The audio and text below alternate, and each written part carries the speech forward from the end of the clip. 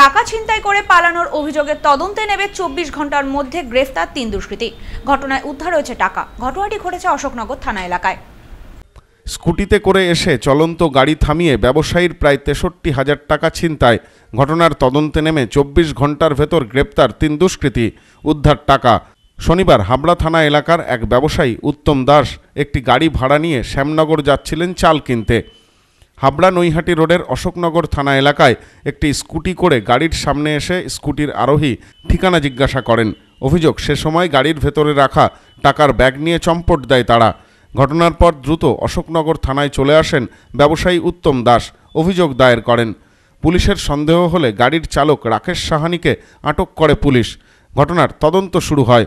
শনিবার রাতভর অভিযান চালিয়ে শিয়ালদহ স্টেশন এলাকা থেকে ঘটনায় যুক্ত থাকার অভিযোগে কিশোর দাস, সৌরভ বণিক নামে 2 যুবককে গ্রেপ্তার করেছে পুলিশ।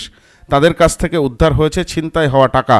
রবিবার ধৃত 3 জনকেই বারাসত আদালতে তোলা হয় অশোকনগর থানার পক্ষ থেকে। Bureau report, news no man's land, Ashoknagar.